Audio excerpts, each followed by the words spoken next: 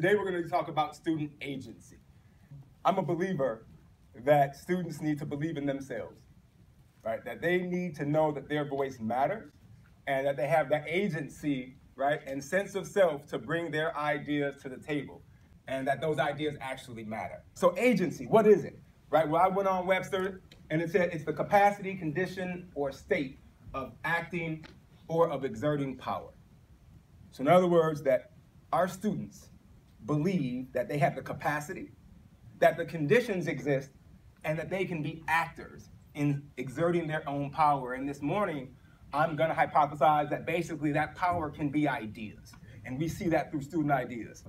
University of Chicago has a consortium on Chicago School Research, and basically they came up with this text last year, Foundations for Young Adult Success.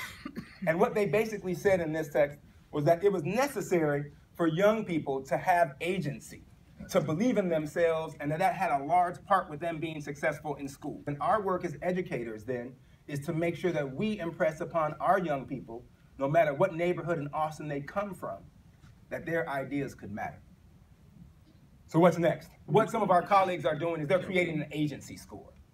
And so the goal is basically that we start incentivizing students, right, to take control of their own education, but also of their own leadership, to inspire confidence in them.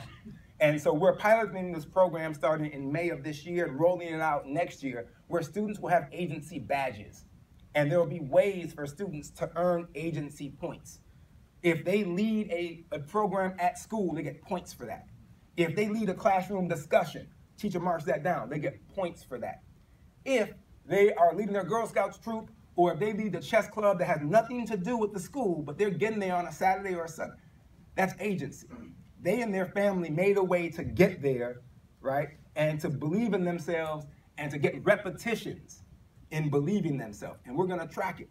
And you know, when you track things with students, if you care about it, they care about it. And we believe once we track it, students will get more reps in it.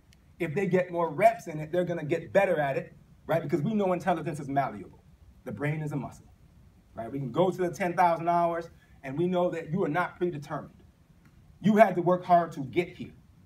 And so we believe that by tracking this agency, right, at the school, we're gonna improve kids' abilities to A, believe in themselves, and B, to execute it. Plus, we know they probably already have agency, right? We just need to make sure that we transfer it into the school setting.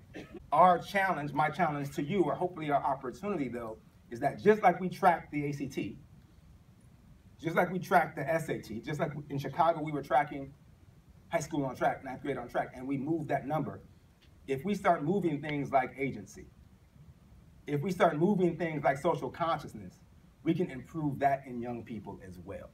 And then we're gonna have young people who don't just do amazing things, but do it in a way that makes America a better place.